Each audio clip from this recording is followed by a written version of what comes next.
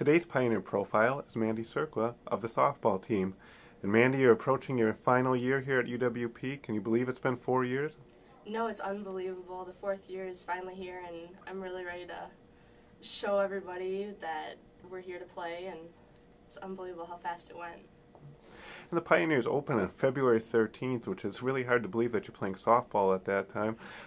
You're playing in Elmhurst College in the new dome over in Middleton. How excited are you to play over there? It's really exciting because it's close to my hometown, and then just to be playing this early in the season really gives us a good look at what we continue to need to work on, and inside is always a different story than out on the dirt, so it's pretty exciting just to be able to play this early. Last year you played in the Unidome over in northern Iowa. Is it different playing a game inside? Yeah, it definitely is, you know, with the lights and especially the ground. The ground makes a huge difference, and with the bases are set different, the pitching mound's set different, but I think our team has adjusted really well, and we're ready to try it out and see how things go. And as a catcher, I noticed when you're practicing, you have a lot of different pitchers out there that are throwing to you. All of them are very young. Do you feel yourself taking a leadership role with all the pitchers?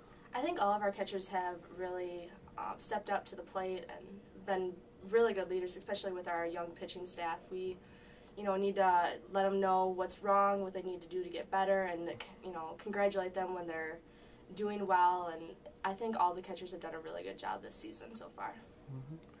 And as a hitter, you have one of the most uncanny abilities to always make contact. You fall off more pitches till you get the right one to hit. Is that something you work on, or is that just something that happens with you? Or I guess I try and practice good mechanics, and it's a battle up there, and I guess whoever is better wins it usually. And speaking of wins, I think the Pioneers would like to see a little more this year. What do you guys see yourself finishing this year in the conference?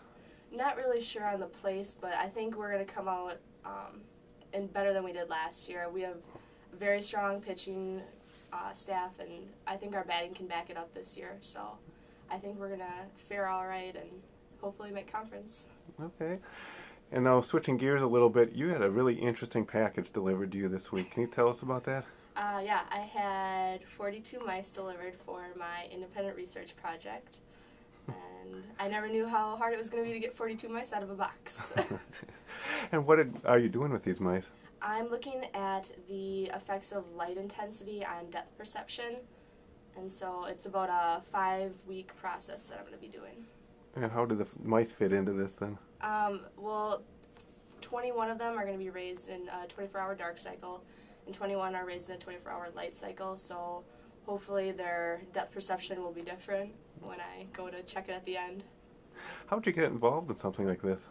Well, being a senior in the biology major, I had a choice of either doing a senior thesis or another optional class, and I chose to do a research option, and I received a PERF grant, and so here I am doing my research project. And then what would you like to do upon graduation? Hopefully go on to some sort of graduate school. I'm looking into the biohealth field, so something working with people. Okay. And not mice? No, definitely not mice. All right, well, thank you, Mandy, and good luck this season. All right, thank you very much.